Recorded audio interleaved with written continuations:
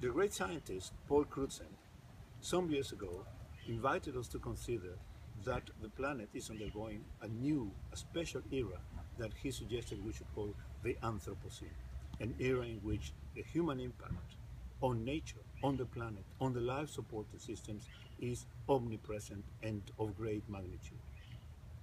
How do we address these challenging situations of the Anthropocene? We need institutions and we need global programs to address these complex situations.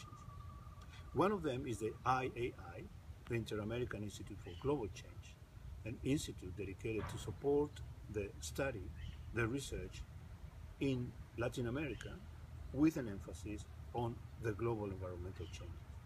But the institute, the IAI, is focused particularly on the interaction of different disciplines, and how much we can gain from the interdisciplinary work, particularly in terms of the social sciences, the human dimensions, and the traditional ecological and conservation sciences. We need to address the problems with an interdisciplinary focus, and we also need a stronger education. The Center for Latin American Studies at Stanford University tries to address the situations by focusing on interdisciplinary programs that will help us address these formidable changes of the Anthropocene. Thank you.